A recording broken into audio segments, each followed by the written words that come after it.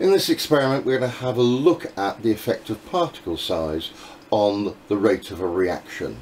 We have different particle sizes from large lumps to a fine powder, and what we're going to do is we're going to try and investigate how the effect of particle size affects the rate of reaction.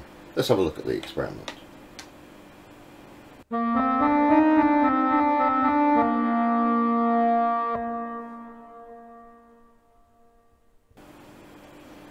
We're going to have a look at particle size. I've got a small particle here which I'm just going to weigh out on the balance, and it comes out at about 1.11. I have some small pieces and that's going to come out at about 1.12, and I have the same amount of powder, which is 1.14. So we've got different particle sizes but the same mass. We're going to have a look at this in three different ways. We're going to measure the reaction on a balance, and what we're going to do, look at this reaction, which is that of calcium carbonate. So we're going to take some calcium carbonate and react that with hydrochloric acid. Acid plus carbonate gives us a salt plus water plus carbon dioxide. So we're going to take our calcium carbonate and acid in this conical flask. That's going to react to give us calcium chloride, some water, and the carbon dioxide gas will bubble off, and so we will expect this reaction to get lighter. So we'll have a look and see how that works. We will then try the same experiment using one of these, a gas syringe, where we will take our experiment and we'll connect this to the gas syringe, and it will measure how much gas is given off.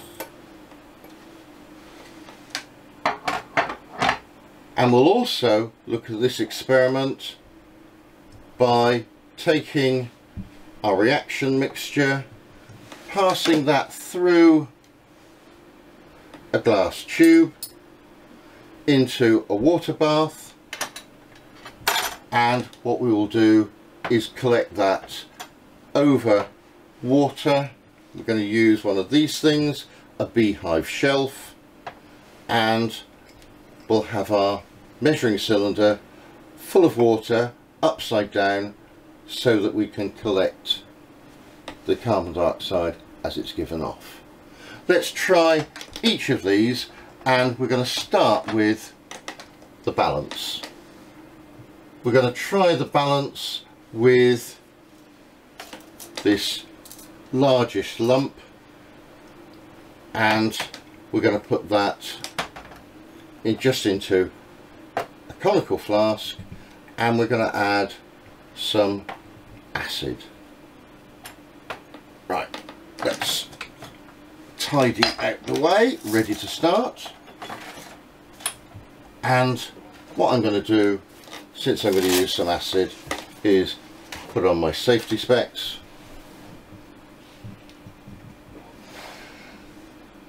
Hydrochloric acid, we're going to use about 25 centimetre cube. It's going to be excess, so about doesn't really matter here.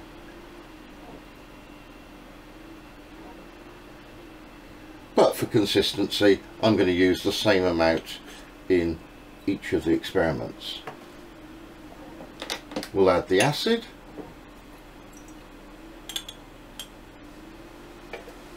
And what I'm going to do is, I've got a mass on this balance, I've got a stopwatch, and all I need to do is place the solid in there and start the stopwatch and record as we go.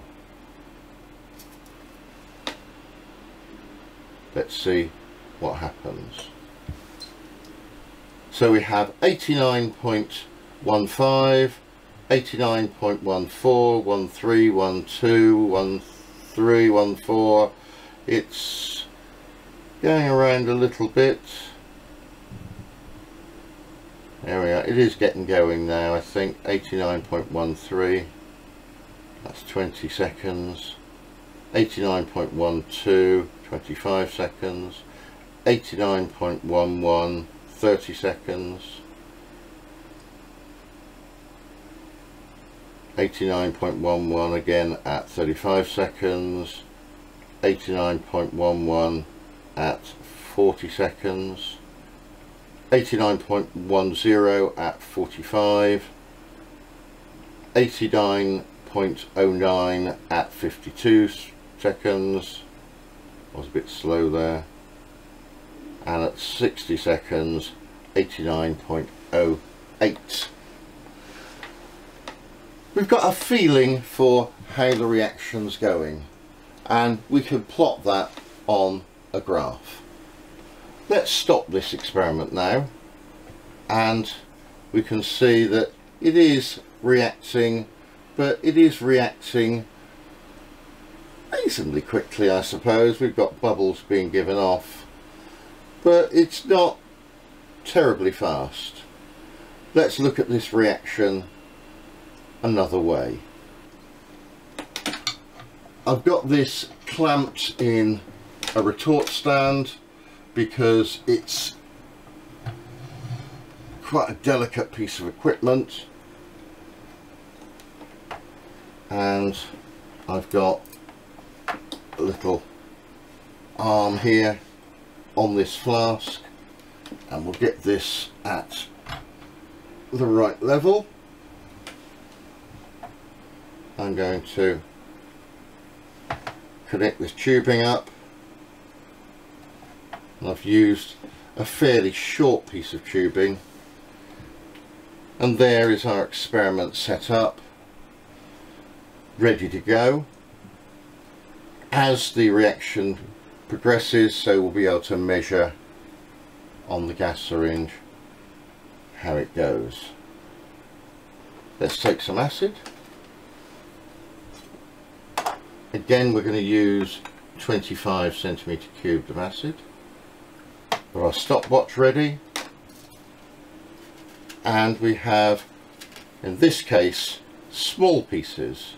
We would expect this to run faster than the large piece. Ready? Here we go.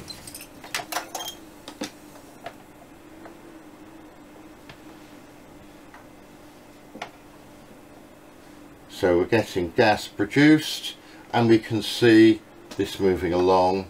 So at 15 seconds we have 24. 20 seconds we had 38.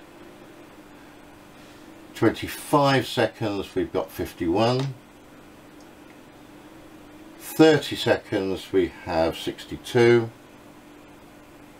35 seconds we had 71. 40 seconds we've got 76. 45 seconds we have 85.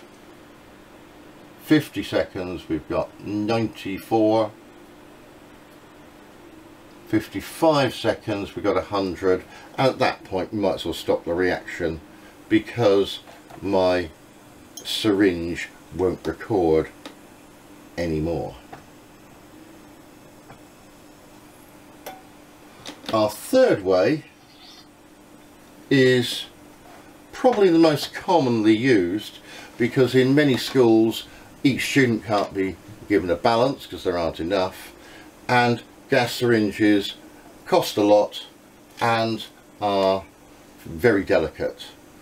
So in many schools the way this experiment is done is to collect the gas produced over water. And what I've got here is a trough of water, and what we're going to do is we're going to take our beehive shelf,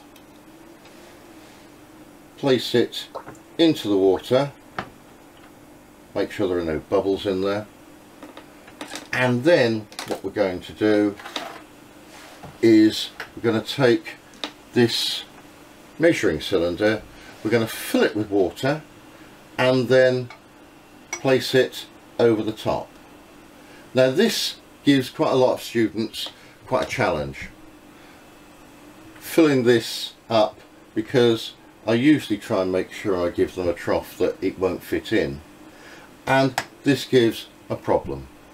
So the way of getting around this is to fill this up from the tap with water and then to place some cling film over the top and see how it goes. Let's fill this up.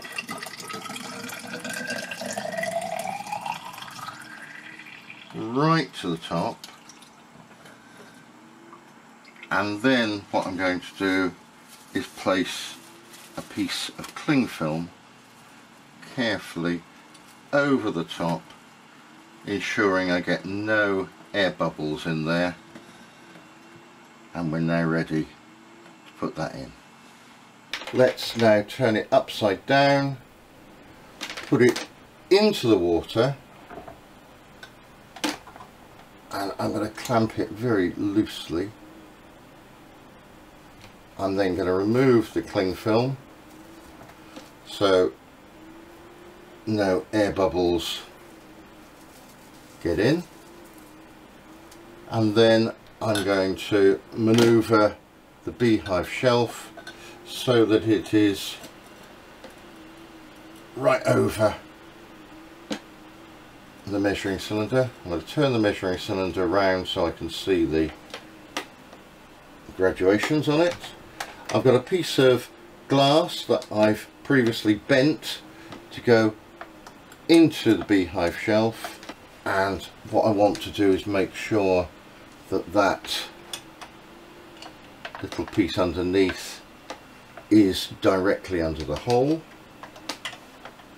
Then we can connect this up.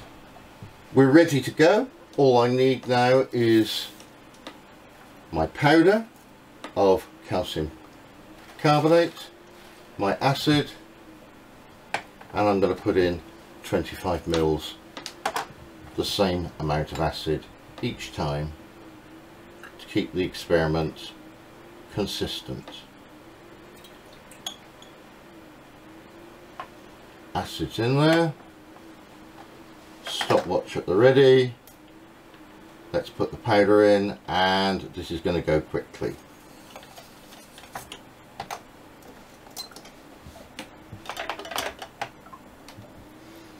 So 5 seconds, I've got 20, 10 seconds 30, 15 seconds we've got 50, 20 seconds 55, 25 seconds 75, 30 seconds at 85, 35 seconds at 94, and at 40 seconds we've reached 100, and we can stop the experiment because again the measuring cylinder has run out of graduations. The powder, it's nearly finished reacting. So there are 3 ways of trying to do exactly the same experiment, either using collecting over water, using a gas syringe, or using a balance. Doesn't matter which one we use, the same effect is seen each time. With the particle size being very small, the rate of reaction runs very quickly. With a medium size particle, it runs medium. and with a large particle it seems to run the slowest.